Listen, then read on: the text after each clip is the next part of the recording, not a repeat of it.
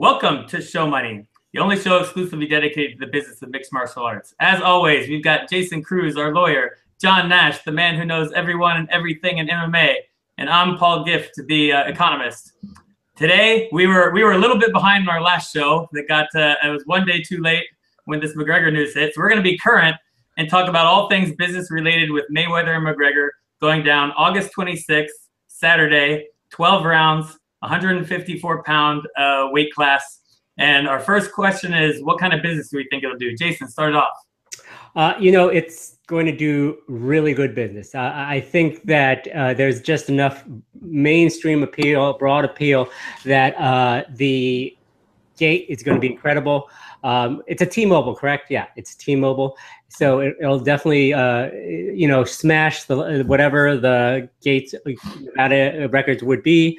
I think it'll do great on pay-per-view. I don't know if it will exceed the Pacquiao-Mayweather pay-per-view buy rate. I think there will still be a group of people. A group of people that will be hesitant to pay what will probably be $100, $125 for this fight. So there's that. But overall, I think it'll be a boon for the state of Nevada. I mean, you're going to have a lot of people coming in from Ireland, Europe, whatever to do it, to see the fight. John, what do you think?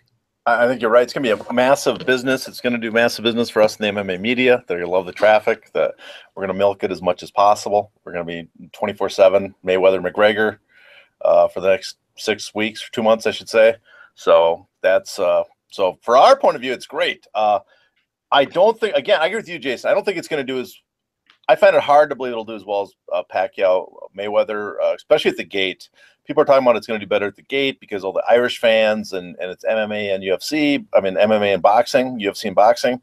But people forget, generally boxing does bigger gates than MMA does. And one of the reasons they have bigger, older guys that have tons of money, the whales that show up. And for Pacquiao, there was something special. Pacquiao drew a lot of Asian whales. I mean, these guys from Asia, just, huge, not just the people said the Philippines, but Chinese, Japanese. There were fan base. He had a big fan base in Asia that would fly in, Macau, that, these are multi-millionaire, billionaire type guys that would spend a ton. And, so that's what jacked up the price of those tickets. I don't think this will do well, but I predict it'll do, I would estimate 35, 40 million at the gate. Pay-per-view, again, I find it hard to believe it'll beat Pacquiao Mayweather just because that was just a colossal, monstrous hit. And I know from people that were working on this fight for a while, this fight's been in the works for a while, that the conservative estimate for the guys planning it was 3 million pay-per-view buys. So I think it'll do great, like over 3 million, which, a lot of people might be disappointed for some reason if it only did that. But I think it's going to do over 3 million. So it's monster. We're talking hundreds of millions of revenue generated for the guys involved. Yeah, my guess is to put a number out there, 3.5 to 3.7 million. That's what I'm guessing. Buys, pay-per-view buys? Pay-per-view buys. Because the last one just felt like almost like a cultural phenomenon. And with the kind of letdown of Mayweather Pacquiao, I don't know if people are going to get as hyped up for this, especially since, everybody who knows anything about these sports knows that McGregor should be losing relatively badly probably. But on the other hand, you've got two sports coming together where maybe that will generate more buys, perhaps. And the only other thing I was going for is it's August, late August. The other one was in May, and you had Spurs Clippers Game 7. You had NHL playoffs. You had all these things going on that maybe pulled away from it a little bit. Late August. Think about August. Like you're so sports starved. Nothing is going on except for baseball. I think that's the day that college football actually starts. I could see the gate going either way, but I think I'm with you guys. I think it's a little bit lower, and I'm going 3.5 to 3.7. I'll tell you the one thing that they match for sure, 100%. I think they'll match Mayweather Pacquiao on is the pay-per-view price. I think they go again for that $100 price, just under 100, $99.95 for the HD. That's my prediction. Yeah, I agree. I tend to agree. Yeah, it seems you don't want them charging even more for Mayweather McGregor than they did for Mayweather Pacquiao. That just wouldn't seem to fit. So John, how do you think this whole thing got made? Well, off the air, Jason brought up a good point, and the big question that we should be asking is, how did it get made? Considering, I guess, how did the commissions approve it? First of all, how did any commission approve this? Considering, first, I'm going to come out right away and say I am not going to play the game that a lot of other MMA reporters are saying, where they try to pretend that Mayweather might have a chance, that they can't totally write him off, that that in the grand scheme of things, of everything he's accomplished, that just maybe he'll pull this off too. No, he has no chance, people. He has absolutely no chance. I mean, yeah, sure, he has the same chance Homer Simpson had to beat Drederick Tatum. That's basically the chance he has, that he is a man who, while skilled in boxing compared to most people, he has never had a serious boxing match at a high level, and he's taking on the greatest boxer of his generation. In a ring, under boxing rules, with 10-ounce gloves. I see no feasible way for him to win outside of Mayweather's heart skipping during the middle of the match, or maybe a bee stings Mayweather in the eye and has an allergic reaction, and the fight is canceled. But beyond that, he has no chance, and that's the first thing I had to get. But anyways, how do they get it made? That's I guess that's the big question. Obviously, a lot of work. It's very surprising, considering the UFC would rejected in the past any sort of deal like this co-promotion. Remember when Fader and Brock were talking a fight, and Fader reportedly was willing to come over for a one-fight deal, and the UFC at the time thought they could sell at Dallas Cowboys Stadium and would beat UFC 100 pay-per-view sales, but they refused that. They were not willing to give in on that. So I guess the question is why. First, I'll ask you, Paul. Why do you think the UFC has agreed to loan out, the co-promote, even though maybe their name's not on anything, to work with Mayweather on this fight? So wait, let me go back for a second. You don't even give him a puncher's chance? What the hell's a puncher's chance? He's been in the ring. He's been in the ring with Pacquiao, with Madonna, with Mosley, with Oscar De La Hoya, with JMM. Well, JMM's not a huge power puncher, much smaller. But Berto, he's been in the ring with the best boxers in the world. The last 15 years he's been fighting. Winky Wright wasn't a great power, but great defense. I mean, he's been in the ring against guys that were fighting the elite of the elite for the last 15 years. And I'm supposed to expect a guy, because he has a karate stance, that he's going to knock him out. The guy that has not been touched by anybody, suddenly, a karate stance took him out. Look at that. I just wanted to egg you on and see you go off a little bit. But what things you were saying is what I call John Jones toe chance, right? Yes. But we'd have to convert it to boxing. The John Jones toe against Chael Sonnen, right? If the ref had seen it, maybe yeah, some freak rolled ankle or who knows what. Tears an ACL, something like that. Yeah.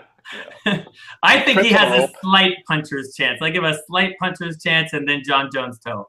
That's where I go. But okay, what was the question again? How was it made? Yeah, why do you think the UFC?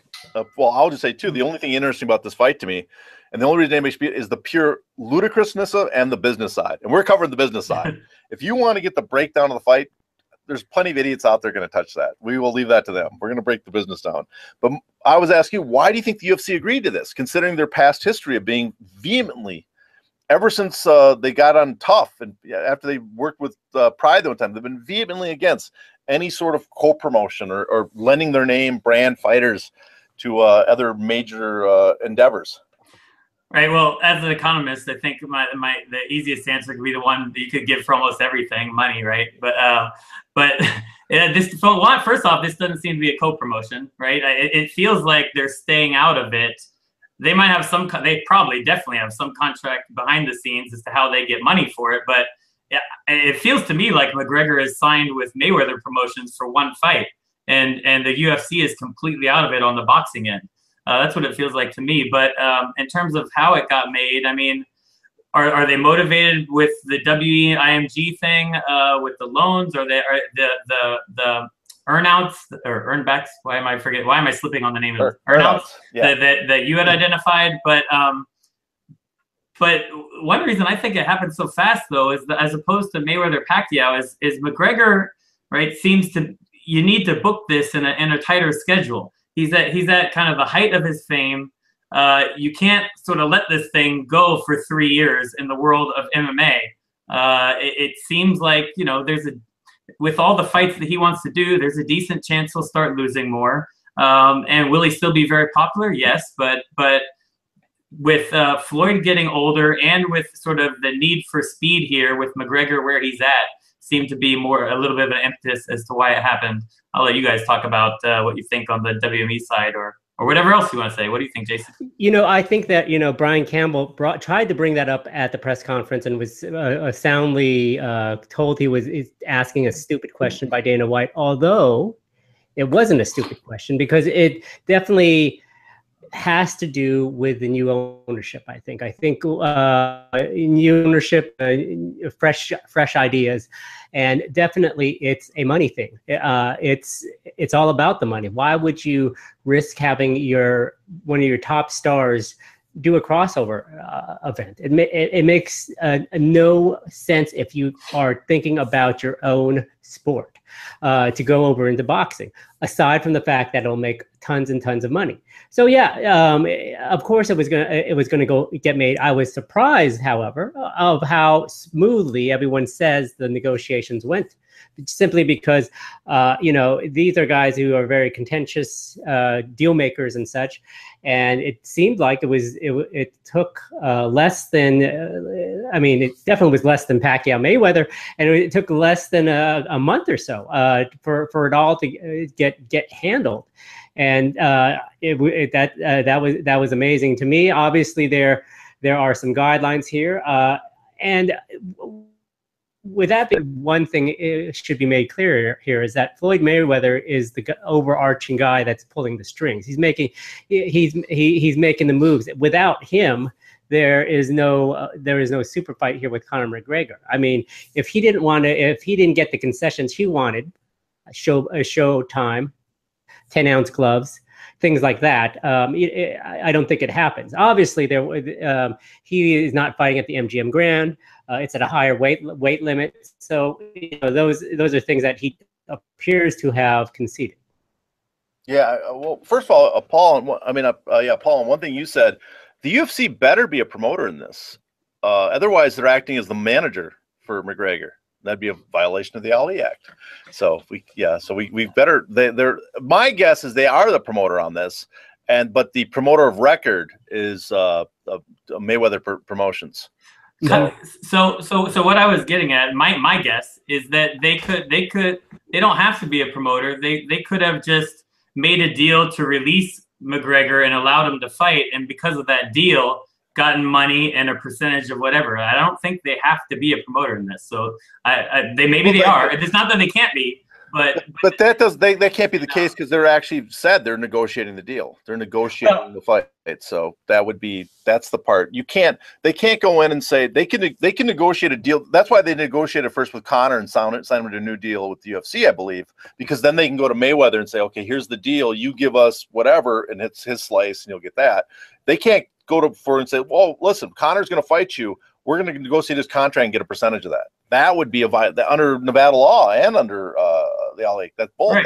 That's a violation. Well, there's two theories that I have there. So under the Ali Act, I had looked at it before we talked today, and the definition of promoter is the primary promoter. So it would be so Showtime is the primary promoter. So if you're going to look at the finite language of the Ali Act, if the UFC, if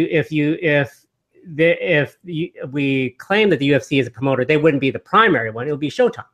Aside from that, when negotiating with McGregor, but can I correct you, Jason? It'd be Mayweather Promotions is the primary promoter. Showtime's the broadcaster. Yeah. Excuse me. Yeah. Mayweather. I just want to correct you on that. I correcting you. So I just want to get that in there. I was going to. I just thought he was being brilliant in some way. I was on a roll. You never know when the internet's going to crap out. But I also think that when they negotiate with McGregor, he could assign his rights for the UFC to negotiate on his behalf, and also include their language in which he could say that none of this circumvents the Ali Act. And certainly, you know, here's the thing. There's only two ways to sue under the Ali Act. Two entities can sue. That would be the state or a governmental entity, or the fighter themselves under a private right of action. So if McGregor agrees to the contract with the UFC, knowing how much money he's going to get, he's not going to be a guy who's going to sue unless there is something down the line that's breached. And I doubt the state of Nevada is going to sue here because of all of the income coming into the state. So that's just one theory. I don't have any inside information on that, but there are ways to circumvent the Ali Act in those types of ways. Yeah, well, I think, I don't expect it to come into play. I'm just saying that would be a violation. And in fact, the UFC might be in such a rush to get this done. They don't care because they don't expect Nevada to do anything about it. And they don't expect McGregor, who wants to fight, to do anything about it. So they might say, that's correct. No one's worried about it. I'm just pointing out it would be a violation. Exactly. And all I'm saying really quick is I think that the UFC definitely covered their bases on whatever they did, worried about dipping into boxing and maybe being exposed to Ali Act down the line. I'm probably positive they cover their bases. Well, I'll tell you, speaking how the fight got made, first of all, I should state, and I think we've been talking about this, not on air and stuff, off the air, about for the last 2 years or something, about rumors about this. So this when I wrote that article about how could Conor McGregor fight Mayweather without the UFC's permission, that wasn't coming out of left field. That was stuff I was hearing from people. And then Anton Thibodeau from Bloody Elbow said, why don't you write that as an article? So I talked to a bunch of the people I talked to, and only Sam Spears is the only one who went on the record, but we brought that, that was stuff I'd kind of hear weird. What I'd heard is people were saying that he was planning to, use the Ali Act to get out and fight Mayweather. And I said, that's impossible. And people said, no, it's not impossible. So I wrote that. So this has been going a while. And, part of my thinking is that when McGregor filed that boxing license in California, remember people made a big deal like it was following the blueprint, what I written out earlier. And I think that was intentional. Obviously, it was intentional.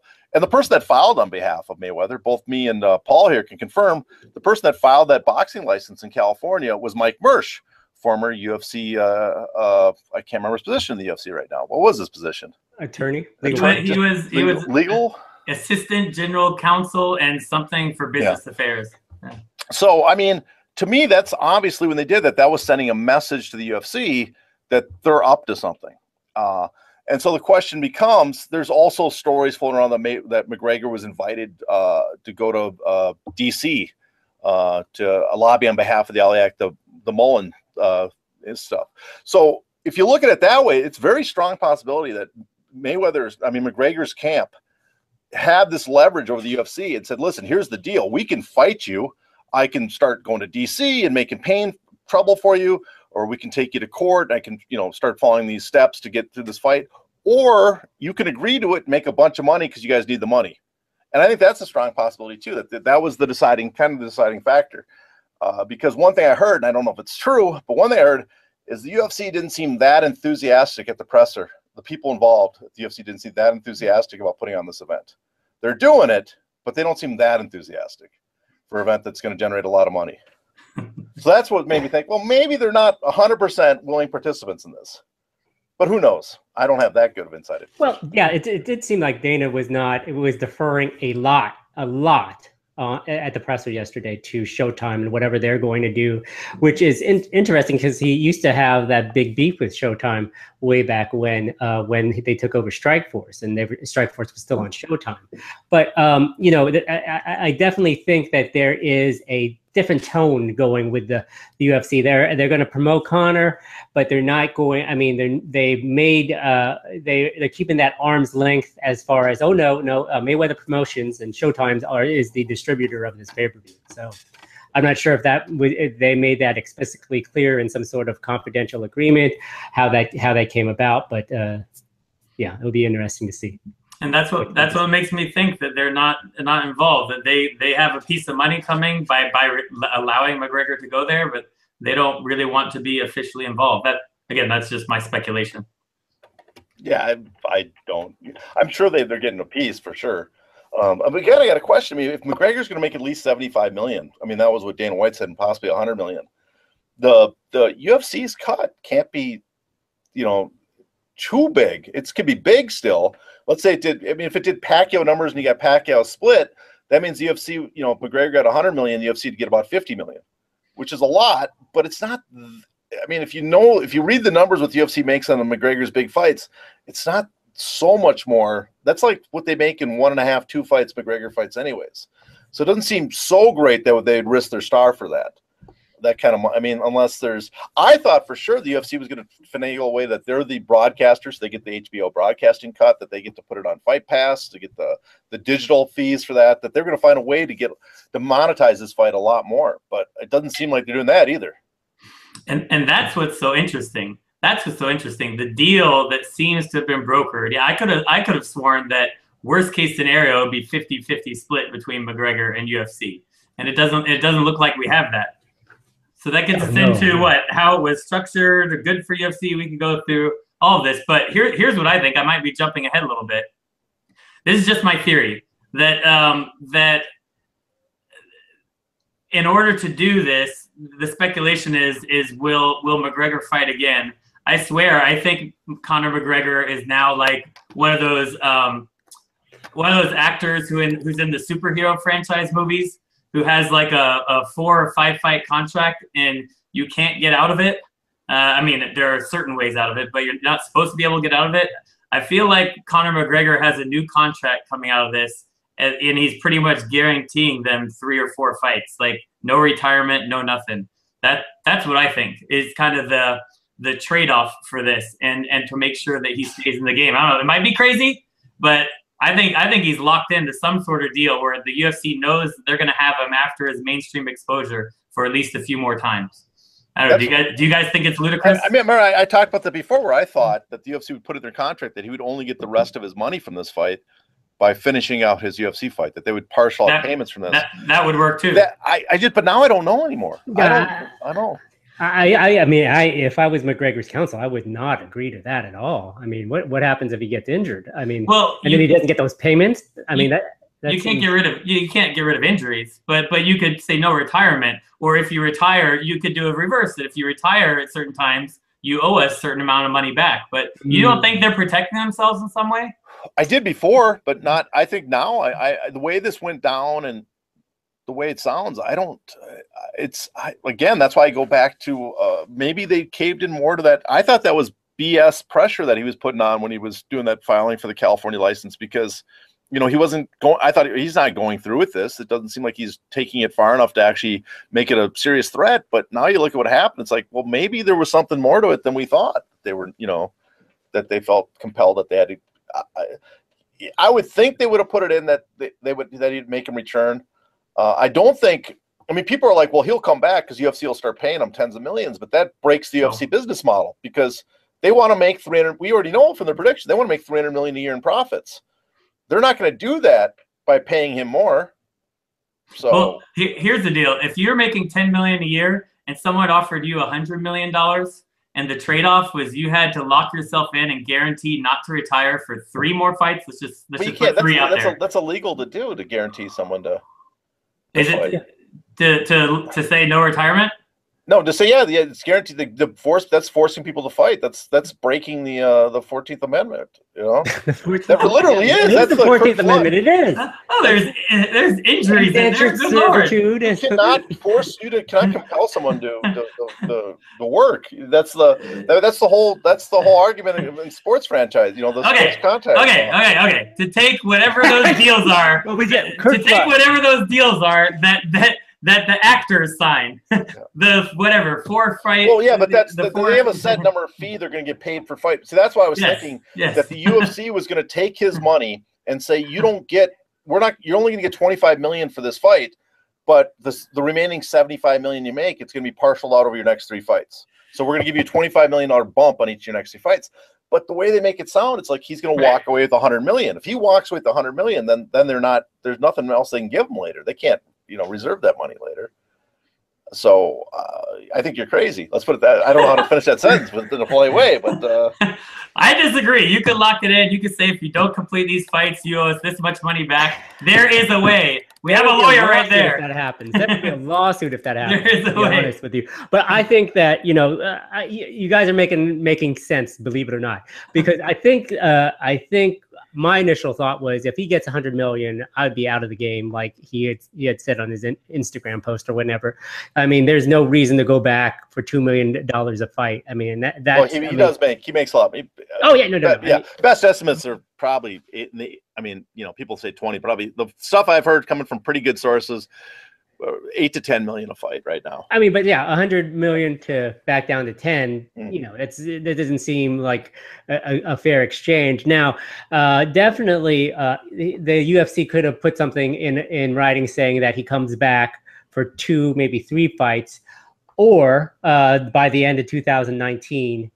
To ensure this other payment coming in, because again with the fights thing, what if his opponent gets injured, blah blah blah, and that money's just sitting in the bank. You have to put a timeline on this thing, so they ensure the payments at some point down the road. See, that's the way I just needed my lawyer to speak for me. Yes.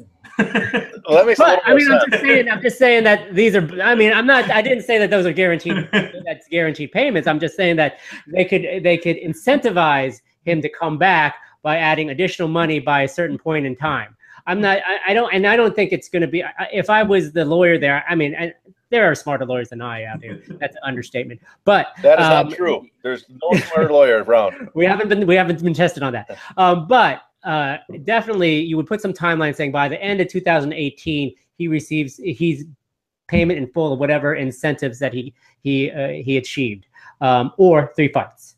Something one or the other. I mean, because the uncertainty of the nature. Imagine if he had to fight Khabib or something like that, and the guy comes, he's ready, he goes down, he goes, that kind of thing. I mean, you have to make sure that there's some timeline there for him to receive payment. So that's all I'm saying. Agreed. Yeah. Here's a question. Since we brought all this stuff up, we know what the Pacquiao Mayweather split was like. What do you think the split is between Mayweather and the UFC? The Mayweather promotes UFC, and what do you think the split is between the UFC and McGregor? Paul, we'll start with you since you have that look of like you don't know what to say. Now, I honestly, I thought it would be a Pacquiao deal, 60-40, and then the UFC and McGregor would negotiate over the 40.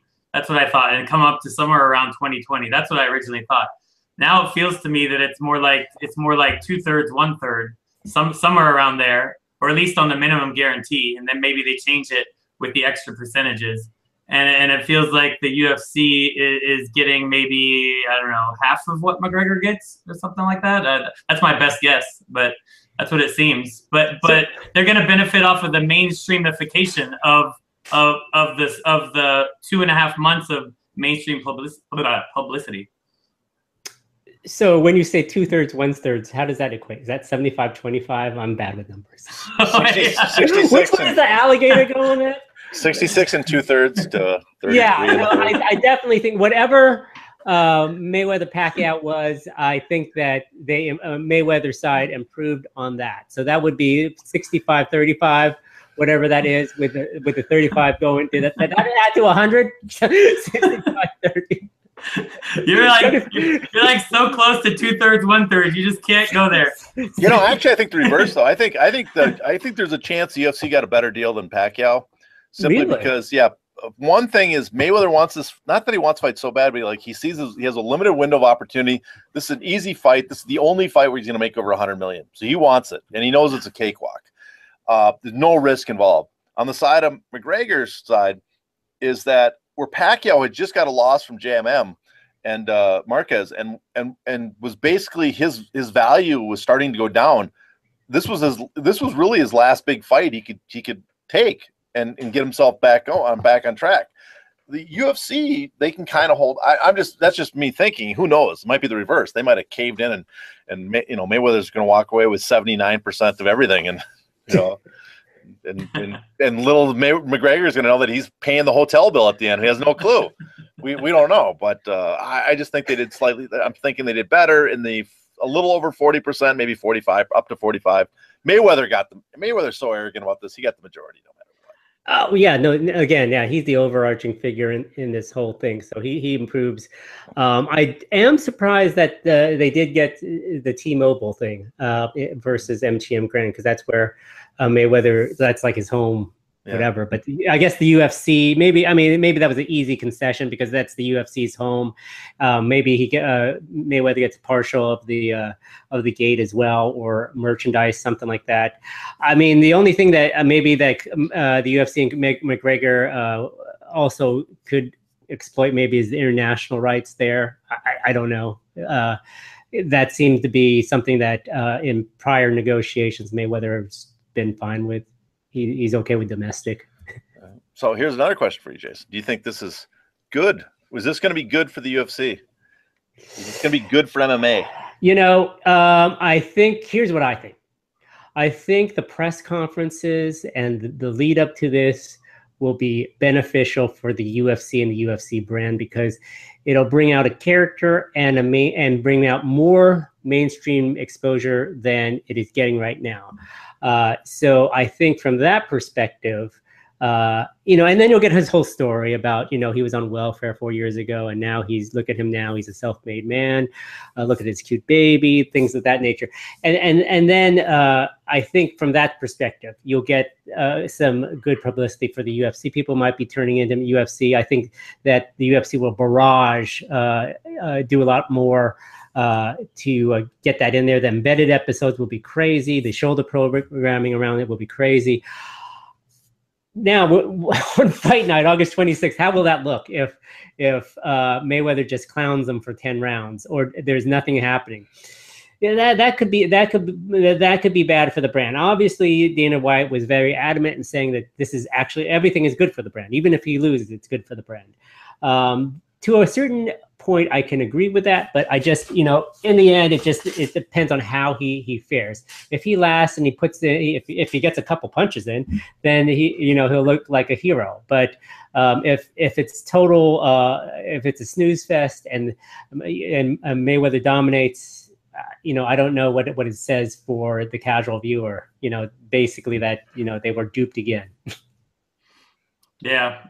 I can't be sure, but it feels like yes, because I mean, Mayweather McGregor led PTI together.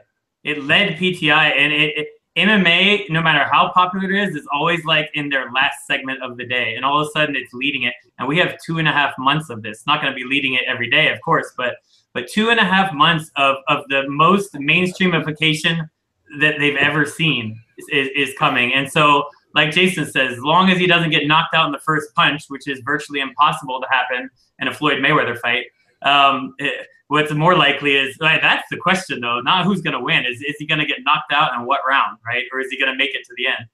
But as long as he doesn't absolutely, utterly embarrass himself, all the hardcore boxing and MMA fans, they know what's supposed to happen. The casual fans might laugh at it when he looks silly, probably. And they might laugh at it, but they're still being exposed to UFC and MMA for 2.5 months, and they're going to be curious. And it feels like on net, it's probably got to be good for the sport. John? I mean, I think there's, I mean, you know, our buddy Cardiff Garcia from Financial Times, I don't know if he watches the show, but he reads their stuff. He brought up a name drop in there, people. But he brought up to me the interesting point about, not interesting, but his fear. He thinks it could be a positive, but he's also afraid that there's so many risks involved. Because what if Conor goes out there and he looks like Ronda Rousey versus Amanda Nunes? He gets beaten, maybe he doesn't get knocked out in the first round, but for 3 rounds he's just clowned and pummeled. Well, and first of all, are the fans gonna be upset? All these casuals that know nothing about it, are they gonna be upset that they felt like they got gypped, that they got ripped off, that scammed on this? And if that's the case, who do they blame? The risk is both. It's not just MMA. The risk could be boxing too. Like, oh, another shitty boxing match. This is what boxing's like. That's why they might say, oh, this is what happens when you do boxing because the rules are so limited. And an MMA cage, anything goes. We would have seen a much better fight. So it might help UFC that way. But the other way, people might say, oh, MMA fighters are a joke. They're not talented. They're goons. And look at the real art is boxing. And the next thing you know, Canelo, Triple G just made an extra 400,000 pay-per-view buys. I doubt that too, but there's a possibility. There's a wide range. There is a lot of risk, I think, involved in this, letting this fight go forward. The risk is probably offset by the great amount of money they expect to make, but still, I think there's a risk. Yeah. McGregor, yeah, I mean, I agree. But I mean, the other big risk is, does McGregor fight again after this? After you thought you had the whole theory why they're going to force him to fight, but we already know he's locked into at least 3 fights. Book it. It's $100 million. Let's say he makes $100 million on this. I'm going to throw. This is what's going to happen. This is not. This is me just speaking out of my ass and making stuff up as I go along here. But so no one take this for verbatim. But at the end of it, he's going to rip up his UFC contract and declare himself a boxer if he does a decent job. And then basically repeat the whole thing again, where he's going to threaten the UFC. Basically let it known that if he doesn't get another boxing match, that he'll book it himself, and through the Ali Act try to get out of it, and they'll book it. In other words, he'll force to be making, if he does anywhere remotely passable, he'll try to book another boxing match and make tens of millions. Against who though? I don't know. Who knows? Who's the next guy down the list that wants to box him? Wait, did you condition that on him not embarrassing himself? Is that I said as long as he has a somewhat presentable showing. All right. Like let's say he goes 5 or 6 rounds, he loses, he gets hit, and maybe they call he quits on the bench in between 6th and 7th round because he gets beat up badly. But the general masses don't view it as him getting completely demolished because just the way Mayweather fights, it's so defensive that he doesn't get. But something like that, then he comes back and says, "I'm going to box again. I'm not going back to the UFC for what you're going to pay me. We're going to box again." And we'll pick someone else. He could box in Ireland at that point. They could set something up there. I'm sure he could sell out a Croke Park. Oh yeah, yeah. They could put him against someone in Ireland, some UK boxer that's a big enough draw. That's maybe doesn't make as much as Groves.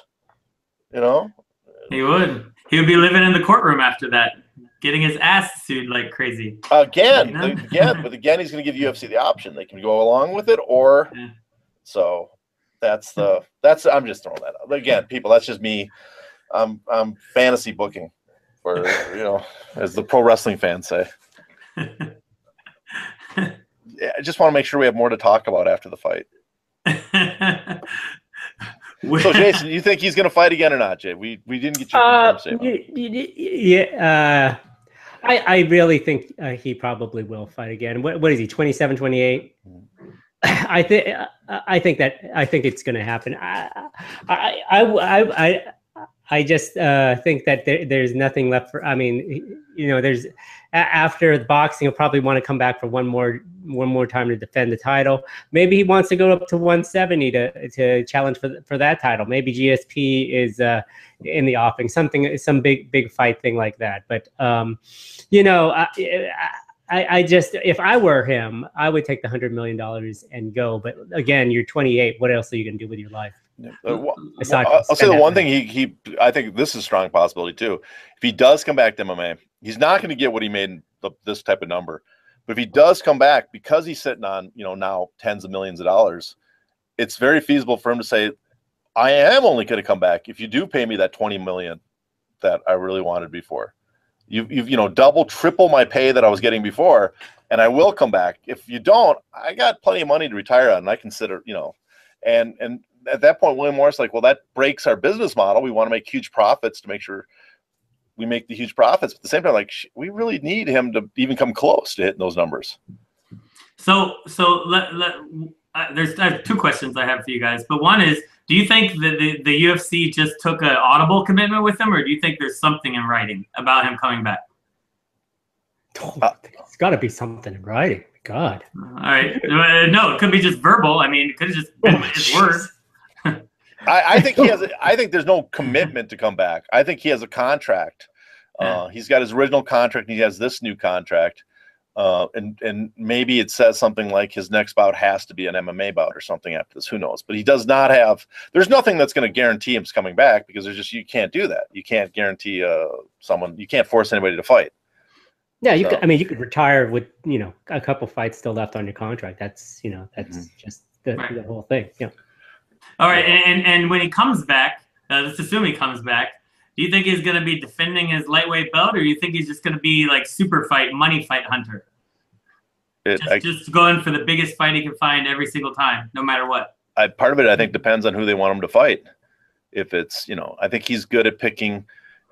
He's not ducking anybody, but I think he will be picking an opponent that will give him the most money. If there's a lightweight that pops up and everybody says, "Oh, we got to see this fight," then yeah, I think he would take a lightweight. But if GSP drops down to lightweight and wins the title, wins the interim belt or whatever, he's going to go to lightweight. He's going to choose GSP over Woodley in a second. Yeah. If I don't know who else, if Robbie Lawler wins back the welterweight belt at some point, I think he'll choose partly because partly he'll look at it and say that's a better matchup for me, just stylistically. If GSP wins the middleweight belt, he's going to middleweight. Right. It feels. Oh, so go ahead. Sorry, Jason. Oh no. I was just gonna say I think he wants to do something that no one's done before. So going to 170. So to say that he is the 3-time a champ in three different weight divisions. Even though he's been stripped to the featherweight title. But I mean you get what I'm saying. He wants to do something like that. So yeah, Woodley or GSP would be on the plate at 170.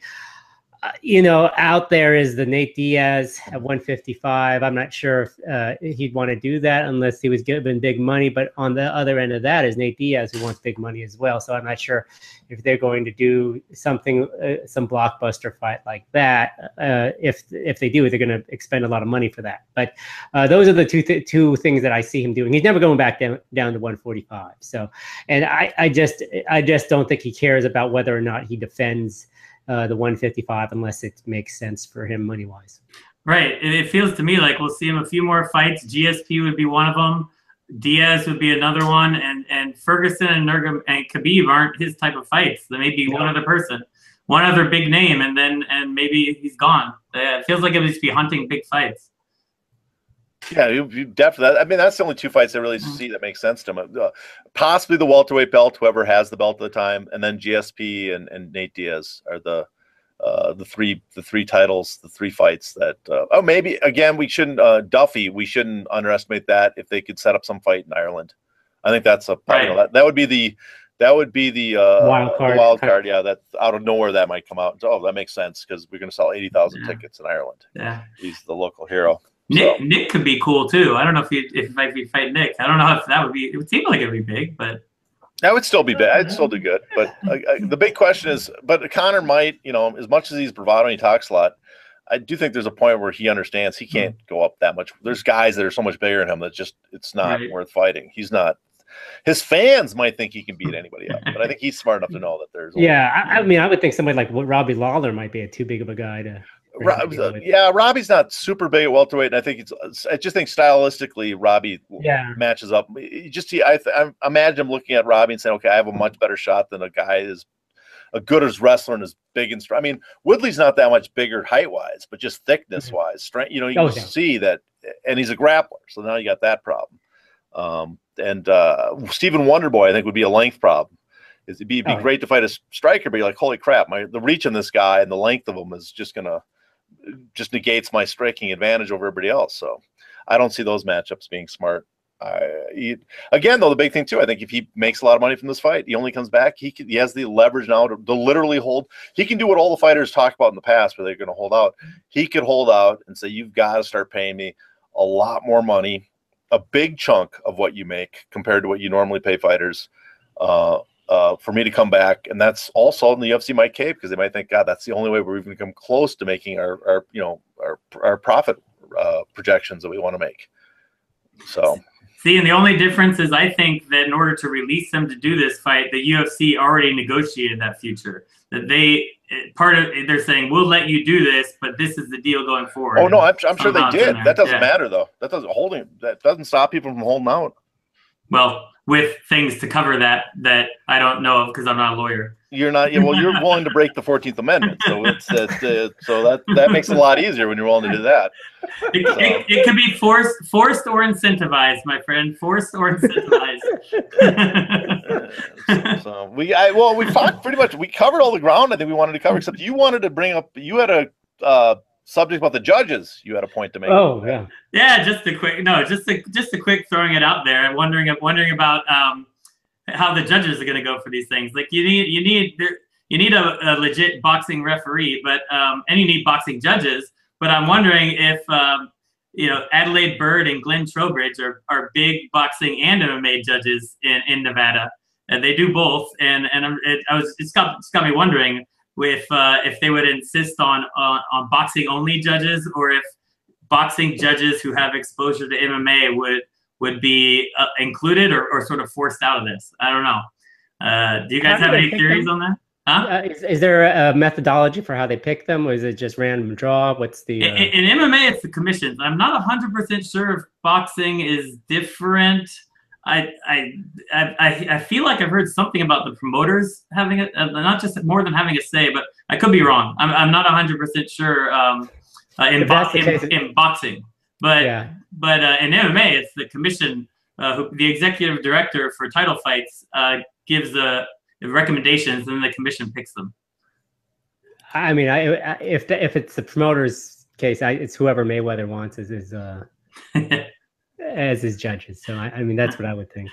I was just wondering if they'd raise a stink if like Adelaide Bird was in there because she has maybe an MMA bias or something like that, even though she's a legit boxing judge. I hope they go with the worst, most corrupt, blind judges possible that they find, who are that's my hope. And just hit me actually. When I said the 14th Amendment earlier, I meant the 13th Amendment. 14th is about citizenship. You don't even know your amendments. I don't. I spaced out on that. 14th Amendment. This guy's a lawyer and he didn't know. No, wait. The 14th Amendment has to deal with slavery, doesn't it? No, that's the 13th Amendment. 14th is citizenship. It granted citizenship to those born in the U.S. Is that right? I'm pretty damn sure. There's no amendment. You're right. You are correct. I'm correct. Yes. I was really counting on you, Jason, as the lawyer here, the legal expert, correct me earlier. You got 13th as a slavery. Well, it sounded like I was waiting for the people to comment on our posts. Someone's going to just make fun of me now that I don't know what I'm talking about. But I meant the 13th Amendment. 13th was the one always cited, and it gets all the fans upset when agents and guys in sports labor guys bring up the slavery, and they're referring to the 13th Amendment. It says a long tradition, but as soon as they bring that up, fans in sports will freak out. How dare you compare yourself to a slave? And you're always like, well, they're not really comparing themselves to a real slave. They're comparing themselves to the legal history. There's a legal tradition of using that term. But I would know about that. Jason would, but he didn't. He forgot. It's late here. Sorry. Yeah, and there's a storm going on in Seattle apparently. So there is. It's raining. Yeah. All right. So final prediction. Does it go to decision, or does Mayweather win by knockout prior to the decision? This is a business show. The final prediction should be, how much do you think it'll make? Well, we already did that. Oh yeah, you're right. Okay. I'll go first on this because I really don't care about how the fight does because it's unimportant. I think a better rule would be if the rules of the match should be that they just dump money in the ring, and that way it might be more interesting because Mayweather won't be able to move as well. Maybe McGregor can hit him, and they both might be distracted so much by stuffing money in their pants that one of them would get an opening. So there might be a quicker knockout. So that would be my rule change, but. I think this fight it's going to be an eye opener for. I mean, Mayweather's not going to blitz him like you'd see in MMA where a guy would blitz a boxer, just take him down and beat him up. That's not going to happen. But it's going to be a beating for 4 or 5 rounds before someone throws in the towel or they call the fight, because he's going to hit Mayweather about 10% of the time. They're all going to be deflected off the glove or off the arm. He's not going to get a clean shot. And Mayweather's going to be probably hitting at about a 50% clip, and there are going to be some hard counters coming in there that McGregor's just not going to see coming. It's just a different. He's like a baseball player. No, I should say he's like a cricket batsman walking into the Major League Baseball to take on Clayton Kershaw at the mound. It's not. I don't care how good you were in your sport. You're not going to do well. Jason, what do you got? For some reason I envision the lead up to be sort of like the Ricky Hatton, Floyd Mayweather lead up, where the Irish fans are just singing Mayweather's name, like that. And I also envision it ending like Ricky Hatton with Floyd Mayweather. Maybe not him being ran into the turnbuckle, but basically, I think this is going to be stopped in 3 or 4 rounds. So he'll last longer than Hatton, but 3 or 4 rounds, Conor McGregor will receive a beating. There'll be flashes in the first round, like it does all the time. But again, you have to sit back and think I mean, no matter how much you hate the guy personally, he is the best boxer of the modern era. And there's no way that his first loss is going to happen to a guy that's boxing record is 0-0.